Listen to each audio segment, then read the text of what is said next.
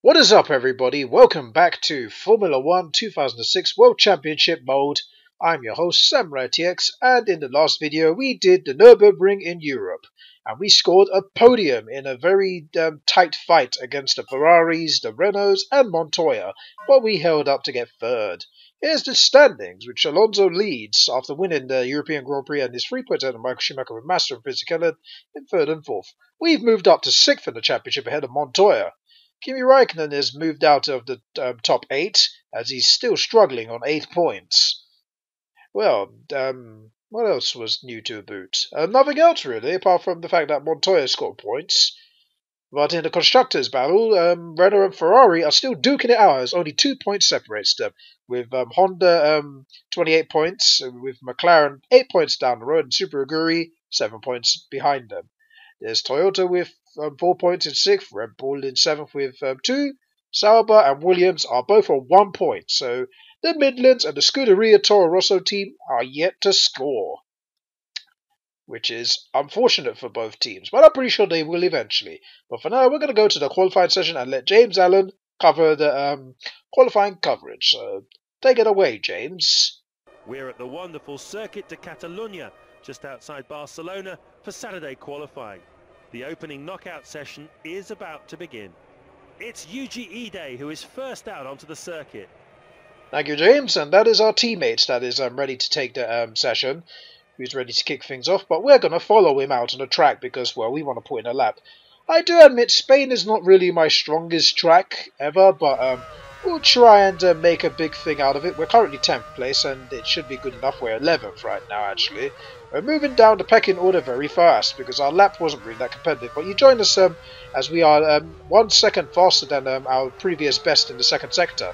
So we're about to put in a lap here. We've run wide, so that should take time off us. But I don't think that should be enough to actually jeopardize our lap. But it will be an improvement to what our previous lap was, which I believe was a 120.7 actually.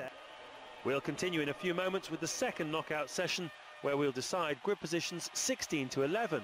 My goodness, we just about made that. We're 15th. I'm really unhappy with that lap, but it was enough.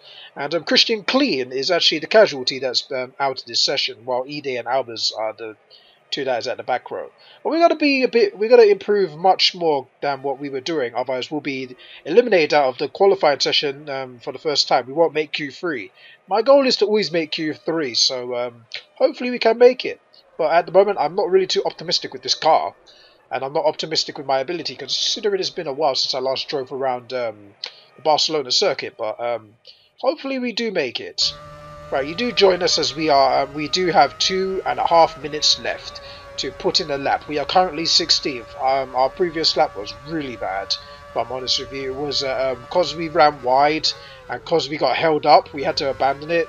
Mostly, we were doing good in the previous sector, but because we were being held up by Giancarlo Fisichella of all people, and Montoya, to be honest with you, we had to abandon the lap, and it really took a lot of time. Our first sector is equal to our previous best, so we're currently doing okay. Actually, our first sector is always okay. It's the second sector where I really lose a lot of time. If I'm honest with you, second sector I always tend to mess up. So our goal is to try and do a better sector in the sector in the second sector. You know, better time in the second sector. That's what I was trying to say. But obviously, I muddled up my commentary. But yes. The title does not fool you, everybody. This is a two race video, and yeah, you will understand why it's a 2 race video. And we had a little wheel spin at the back, which probably will cost us some time, but we're doing good considering how well our sectors have been. We're currently a second faster than our previous best. How will this be? Will it be enough to get us through? The answer is no. We got a 119.995, and we're only 14th. And that's put us out of the session. We'll continue with session 3 of qualifying in a few moments. We are out of Q3 for the first time this season. We will be starting 14th on the grid. Mark Webber and Nico Rosberg will share the 8th row of the grid. We do start behind Jacques Villeneuve, unfortunately. And DC and Nick Heidfeld are also the casualties. So both Toyotas make this qualifying 3. So Ralf Schumacher just about made it at my expense, to be honest, because my third sector was pretty messy. But let's see who gets the top 10. We shall give it to James Allen right so there we now. have it. From 10th to pole, the grid order looks like this. Thoroughly enjoyable qualifying session today. All that remains for me to say is see you tomorrow for another scintillating, action-packed Grand Prix. It's been an underwhelming season for Kimi Räikkönen so far, so this pole position is very important for him. With Fisichella in second, Michael Schumacher third, Massa fourth, Barrichello fifth, Button sixth, Montoya seventh, Alonso eighth, and the two Toyotas ninth and 10th. So there's your top 10. And we are going to go to Martin Brundle, who's going to cover the grid. So I'm looking forward to this race. I do start in the midfield, so I got to be very careful with the way I drive, otherwise risk having a crash. But anyway, Martin Brundle, you got to take it away from us. Hello and welcome to Barcelona, the home of the Spanish Grand Prix. During the win, spend a large amount of their time preparing and testing for the season ahead, and as a result, all the drivers are extremely familiar with the circuit layout. It's a fairly technical circuit, and there aren't many overtaking opportunities around the twisting central sections. For Fernando Alonso, this is his home Grand Prix, and there is huge support from the home fans that have come just to cheer on their hero. It's a clear day here at the moment, good visibility for the drivers. Kimi Räikkönen heads the field. Next on the front row is Giancarlo Fisichella. Third is Michael Schumacher. Massa fourth. Rubens Barrichello goes from fifth. Jenson Button completes the third row. Seventh place for Juan Pablo Montoya. Fernando Alonso rounds off the top 8. Thank you, Martin, and that is where Fernando Alonso is in fact starting. Now you join us at the grid as we do warm up our tyres, except our front ones, which always is a problem for us. The rear tyres is always heated up, but the advantage is that we just joined the grid, so when the 5 lights go out, it is race time. It is racing in Barcelona here in the Catalunya circuit. And we are racing here. There's a great start by Takuma Sato, who easily overtakes Jack Villeneuve and David Coulthard and Nick Heidfeld for P11, and he's now behind the Toyotas. It's a brilliant start by the Super Aguri driver as he's gone around Ralf Schumacher's inside, and he's overtaken both Trulli and Schumacher. Now next is Fernando Alonso, the local hero here. And contact! No front wing damage or no puncture for either driver.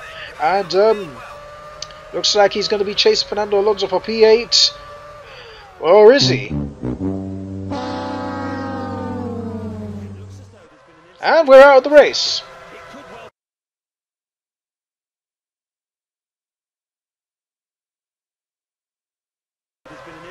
I don't believe this. A third engine failure. Are you for real, game? Anyway, we have a team radio about to come up. He's out of the race. Unlucky. Frustration indeed, but team radio in about a few seconds. Why this happens to me all the time? That's all we can say. Why does it happen to us all the time? We're going for our 4th engine, and this is only race 6. Another DNF. I don't believe this. This is painful. Like, imagine me being in a competitive car. I could actually be competing with these guys. But my reliability issues has unfortunately put me down, you know. My championship's over before it even started. To be honest, I knew this was going to happen. An amazing location with an amazing crowd. This has to be one of the best attended races in the whole F1 calendar. The Spanish fans love Fernando Alonso and love their F1. It's been a pleasure to be here this weekend, and I have to say a big thank you for all that our passionate Spanish hosts have had to offer. I'll leave you with the thought that in 2 weeks' time, we arrive at the most glamorous location of them all, Monaco. I can't wait. I hope you'll join us there. Goodbye from Barcelona. We'll see you soon.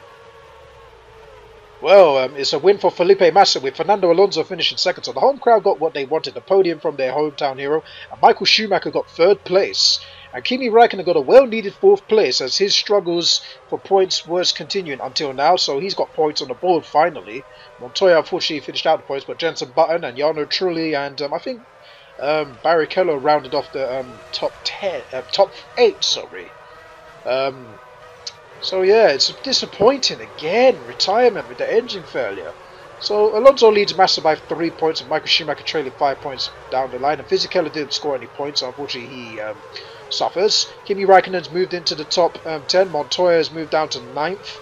and Trulli stays in 10th with 6 points, and Nick Heidfeld actually got more points for the BMW Sauber after finishing 8th place. I did say Barrichello, oh my bad, it was Nick Heidfeld. I'm just too frustrated to look at the who finished where, because I'm disappointed. And Ferrari lead the Renault team by 6 points in the Constructors' Championship, with Honda extending their lead over McLaren to 10 points in the Constructors. So now we are going to go to Monaco, where we're going to have to do another race there, because this video is just too damn short thanks to an engine failure. Welcome to Monte Carlo for Saturday's 1-hour qualifying session. We're about to get underway, and with the tight streets and twisting nature of this circuit, it's likely to be an extremely busy 15 minutes. First out onto the track today is Christian Albers. Thank you, James. I gotta admit, Monaco is really a track I despise the most because I just can't drive around this track. This track is too tight. It's either I finish outside the points or just retirement. And it's rain, so this makes it even worse. You join us as we're about to finish the second sector, and to get into the next session, we have to get a 122 to say the least to get in there. But unfortunately for me, this track is just not my favourite. I just don't like it. I know everyone has their favourite tracks. This is just not my favourite. We even hit the wall towards heading out towards Raskas, and here's the final start-finish straight. Is it enough to qualify in the next round of the qualifying session? And I'll give you that answer.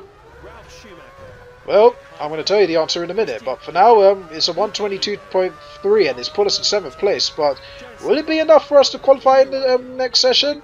The answer is we'll continue in no. a few moments with the second knockout session, where we'll decide grid positions 16 to 11. Our humiliation continues as we exited Q2 for the first time in the last race. Now we're out in Q1. Our humiliating video continues. I just hope that we can have a solid race, because I just want points, or I just want a good finish here, but I'm starting 18th. That's a dangerous place to start in this track. You know, anything can happen in turn 1. That's all I'm going to say in this track. So, I don't know what's going to happen, but I hope I can make up a lot of places and actually compete, because I do want to finish this race. I want to try and do as good as I can around Monaco, because Monaco is just one of those tracks that I want to do well in. You know, when you're bad at a track, you want to do well. Anyway, let's go to the next session, which is Q2, and check who got eliminated there. We're going to have James Allen cover the coverage of who got eliminated. We'll continue with session 3 of qualifying in a few moments. And to top things off, my rival in this series is Jack Villeneuve, because I just don't like him. And he's 11th. David Coulthard, Liuzzi, Webber, Ralf Schumacher and Trulli also out. Wait, did Klein make the next session? So there we have it. From 10th to pole, the grid order looks like this. We've enjoyed it. Hope you have too. We'll see you tomorrow for race day. Goodbye. Oh, it's Nico Rosberg that made the next session. My goodness, he's P5 in Monaco. Wow. Have some of them apples. Well, even though he's a 3-time winner here, actually, in the future. He won it 3 times in a row. But Alonso's first place, no surprise there. Jenson Button second with Massa third. Fisichella 4th. Rosberg 5th. Barrichello 6th. Schumacher 7th. Heidfeld 8th. Montoya 9th. Kimi Räikkönen 10th. Disappointing 5th row start for the McLarens. That's nothing new there. We're going to have Martin Brundle cover the Monaco coverage, because he's going to tell us the grid positions, even though we already know them. But Martin Brundle always likes to tell us about the glamour that is Monaco. So, Martin, you can take it away, because I'm not going to do much talking, because I do want to focus ahead of this race. So, Martin Brundle. Here we are then in Monte Carlo for what we hope will be another action-packed Monaco Grand Prix. The Monaco Grand Prix is the most famous and glamorous race on the Formula One calendar. The small principality first hosted a Grand Prix way back in 1929, before the official World Championship began. Formula One cars have now outgrown the tight confines of the Monaco streets, but it's still an amazing sight to see the best drivers in the world weaving their way between the barriers. A good grid position here is vital, as the tight street circuit makes overtaking very difficult indeed. Conditions are just about perfect here today. Clear skies and perfect temperatures on and off the track. The forecast is also good, and we expect it to stay like this for the whole race. Lining up on pole is Fernando Alonso. Jenson Button is alongside him on the front row. Felipe Massa is in third. Giancarlo Fisichella completes row 2. Nico Rosberg fifth. Sixth is Rubens Barrichello. Michael Schumacher lines up in seventh. Heidfeld will start from 8th. Cheers, Martin, for the grid. Now we're going to be joining as we are now lined up on the grid in P18 with Christian Clean in front of us, no less, and Liuzzi in front of us. Well, Liuzzi's in front of us and Clean is also on the other side. So when the 5 lights go out, it's race time in Monaco. We are on the neutral as we put our hands on the accelerator, and we are racing! It's a brilliant start by Takuma Sato, who's overtaken both Liuzzi and Clean, and he's overtaken David Coulthard and Mark Webber, and he's also overtaken Jack Villeneuve, and there's contact! Mark Webber's pulled Sato into the barriers! And another retirement! Would you believe that? Jack Villeneuve and Mark Webber have double teamed me into the barriers, and there you go. I am out before the first lap has even been completed. I told you to. Oh, I'm out! Crash! Somebody hit me in the rear! Honestly, what the are we doing here? I'm going home! I told you turn 1 is going to be carnage. And oh god. And that's how I feel again. I just want to go home. Then again, I am home, but that's not the point. This is the worst races I've ever done. Mostly because of reliability, and then Jack Villeneuve and Mark Webber just plowed me into the wall. I wanted to race around this track, I'm not kidding. As much as I dislike it, I had a good start. I was in a good position. This is outrageous. I just can't wait for the next race. From the highs of the Nürburgring to the lows of these previous 2 races. No points. I'm actually devastated. I went from 2 podiums. Well, I went from a podium in Europe to engine failure and now a crash. It's just terrible. I don't know. It's like this team's cursed with the reliability issues. I hope the next race does not give me another engine failure. I've already had terrible races here. I need a proper good race in Silverstone next. But man, oh man, I am furious, as you can tell in my voice. Another retirement. Oh my god. Scott Speed? Oh my god, he got 4th! And this year has been no exception. Drama at its highest. Street racing at its most challenging. It's an incredible place, and it's always a pleasure to be here on Grand Prix weekend. 2 weeks from now, and much earlier than in recent years, we'll do it all again at the home of the British Grand Prix, Silverstone. Silverstone could almost be considered the home GP of no less than 6 teams. McLaren, Renault, Williams, Honda, Red Bull and Midland F1 are all based in the UK, and you can be assured of a very special weekend of racing. We'll see you there in June. Thanks for joining us, take care and goodbye. Well, look at that. Karma struck both Mark Webber and Jack Villeneuve as they retired. The McLaren's got lapped, and Alba's got his first point. I missed out on one of the craziest races. See, Scott Speed got 4th place. Alba's got 1 point. Clean got points. What happened there?